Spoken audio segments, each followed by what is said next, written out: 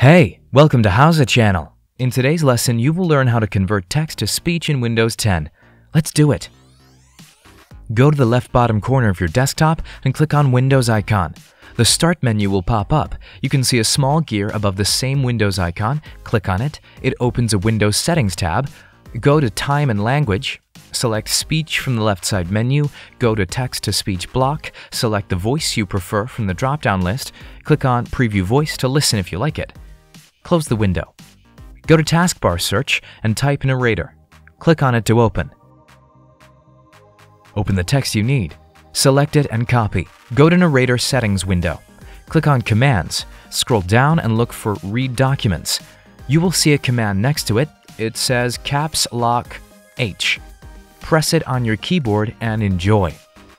Thanks for watching the video. Please like it and let us know if you use any of our tips and tricks. Subscribe to our channel. We upload new tutorials every day. See ya!